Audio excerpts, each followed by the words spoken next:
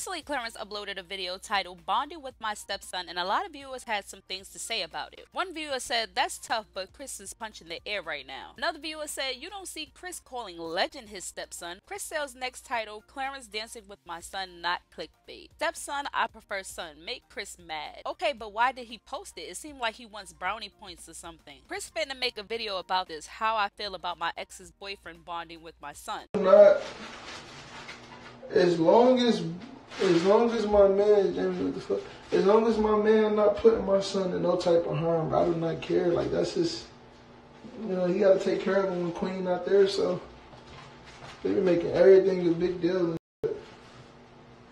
As long as he being a good, you know, example to my son, then I don't care about none of that. What you out? You know, I was just about to play with some man. Yeah.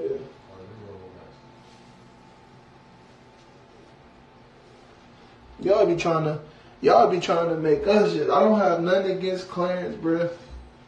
On God, I don't. I have nothing against nobody on social media. It's social media at the end of the day. I have nothing against nobody.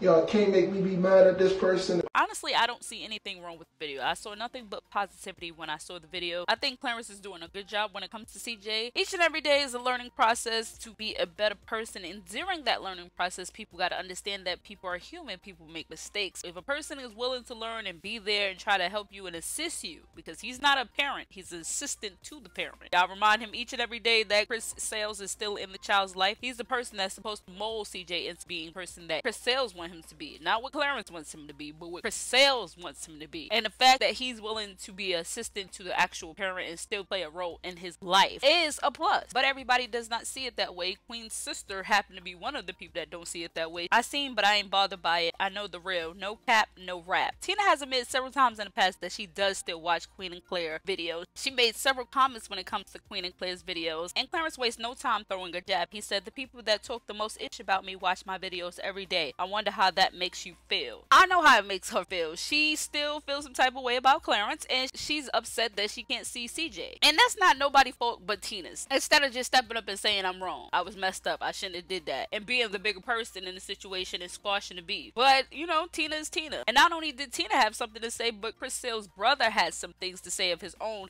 To be honest, I really don't want to watch this whole video, but it's like like, to be honest, I don't really have no problem, to be honest. It's just long as he respect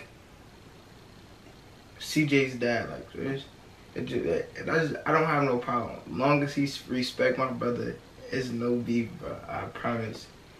But like they just having fun in this whole video. He is dating CJ's mother, so long as you're not disrespecting the father, it's cool. Like, it's no beef, bro, I promise.